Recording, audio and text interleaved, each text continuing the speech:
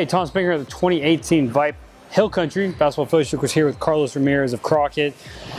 Tough district that you're in, but hey, you're a key player back for Crockett this season. What are you going to try to do as a leader to kind of direct your team in the right direction? I think communicating with my team is probably a big step that we're going to have to take. But I think we're going to be a little small, so boxing out teams like Drip and Lanier, that's going to be a key to winning those type of games. And is there, like, I guess a position, you know, maybe it's the guard position, like you said, you're going to be a little bit small as a team this season. Is the point guard or the guard position what you all are going to be, you know, really leaning on, right, or for success? Yeah, we have quite a bit of point guards. We have one 6'3" that he can kind of do both, but I don't think that's going to be enough to take out good teams like Drip.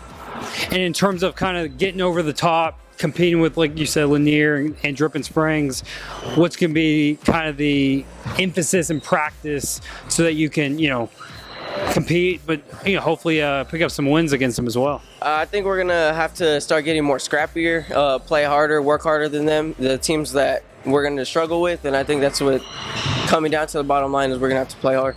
And what's a realistic goal for this group this season? At least get in the playoffs.